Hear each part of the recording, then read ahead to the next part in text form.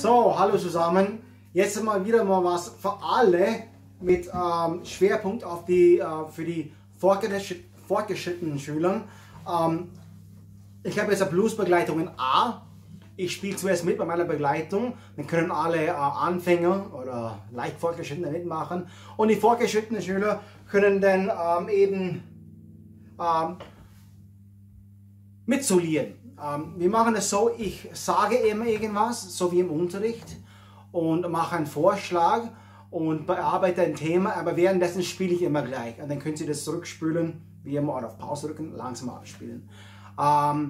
Und es gibt verschiedene Sachen, die ich im Unterricht erwähnt habe, wo wir vielleicht nicht dazugekommen sind oder was vielleicht für euch hilfreich wäre, wenn wir es so wiederholen könnten im Video. Okay, so ich mache mal eine einfache Begleitung, dann zeige ich den Tonmaterial und dann soliere ich ein bisschen und rede einfach ein bisschen mit. So, die Begleitung geht so.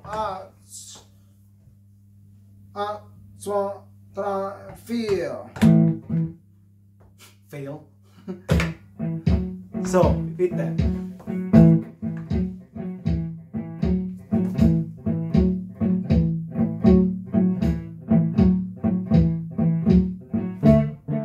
D, A-Seite, Achtung, E-Seite, D-Seite und A-Seite wieder, E-Seite.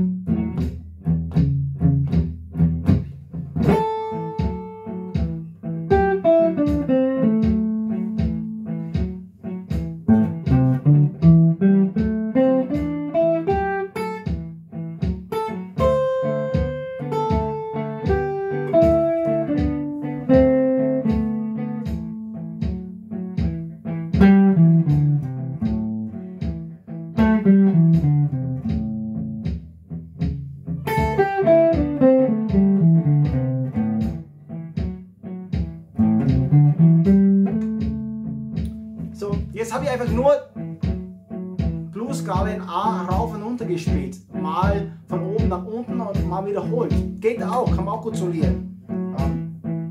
Man kann sich zum Beispiel auf 2 Seiten sich konzentrieren und immer eine Melodie, wo man selbst erfindet, wiederholen. Zum Beispiel.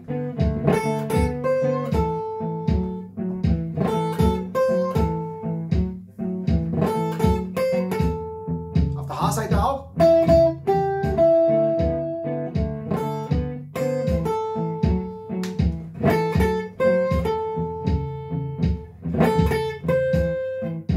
Abwechslung. Entschuldige.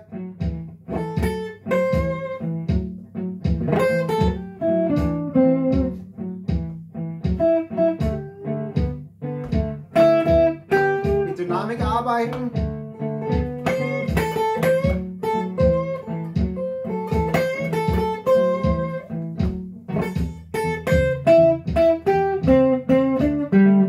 Auf allen Seiten.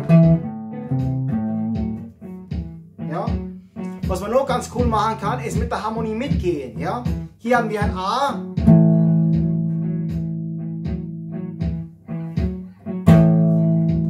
Danach kommt ein D. E, F, G, A, H, C, D. Und dann wieder ein A. Also die Power Chords. E.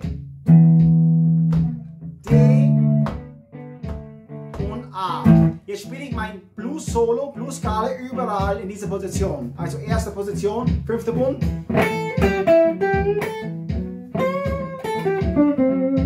Kann ich selber noch einmal spielen hier oben.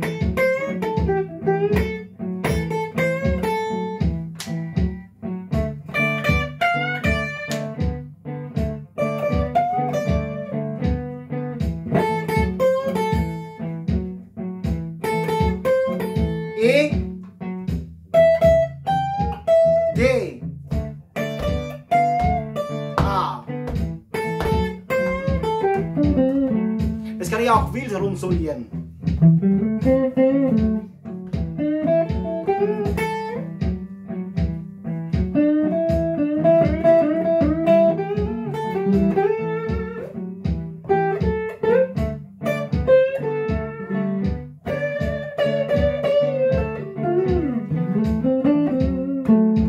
10. Bund, jetzt wieder 5. Bund.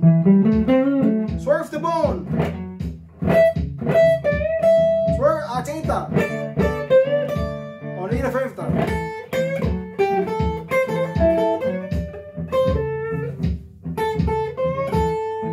Okay, jetzt haben wir mit Motiven gearbeitet. Was man auch machen kann, ist einfach optisch ein bisschen arbeiten. Eine Figur auf verschiedene Seiten probieren oder in verschiedenen Lagen. Ja? Zum Beispiel, ich spiele einfach auf der H-Seite und wiederhole das.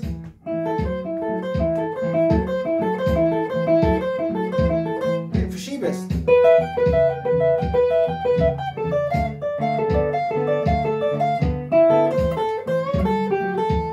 Okay, jetzt probieren wir nochmal, nur das zu spielen. Das war wieder die.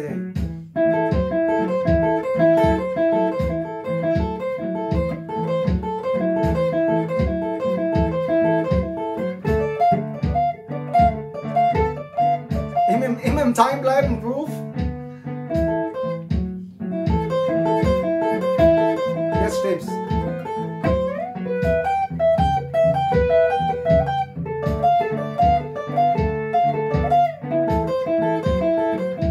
Okay? Und mit dem baue ich Spannung auf. Jetzt baue ich Spannung auf und spiele was anderes dazu, frei improvisiert mit unserem Tonmaterial, um ein bisschen zu entspannen, also quasi ein Satz, ein Nebensatz, ja? So.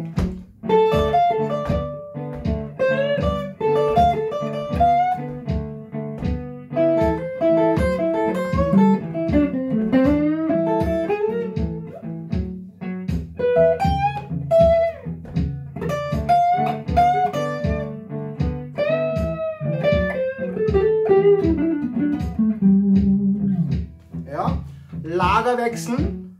Wie geht das? Wo sind die Noten? Ja, das Beste ist, wenn man es einfach hört. Ja? Da, da, da, da, da, da. Wo gibt es noch? Ba, ba, ba, ba, ba, ba. A, C, D, A, C, D, A, C, D, A, C, D, A, C, D. A, C, D, A, C, D, A, Julia, A, C, D, A, C, D, A, C, D. Und auf das aufbauen. A, C, D, E, A, C, D, E, A, C, D, E. Einfach raufrutschen. A, C, D, E, A, C, D, E.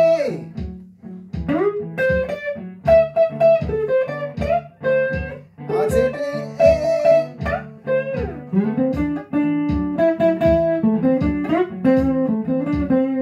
herumspielen, hören, Schmähs finden, seine eigenen Tricks, ja, kann man alles machen. Okay, einfach mal ausprobieren. Jetzt spiele ich ein bisschen einfach so.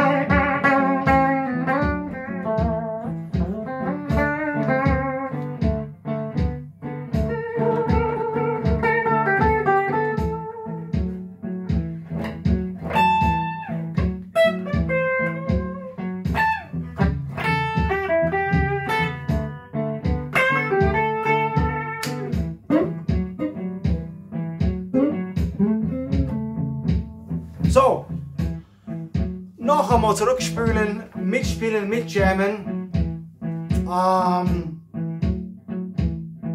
Vielleicht lasse ich mal laufen einfach ein bisschen, dass ihr einmal eine Zeit lang ohne meine Gelaber und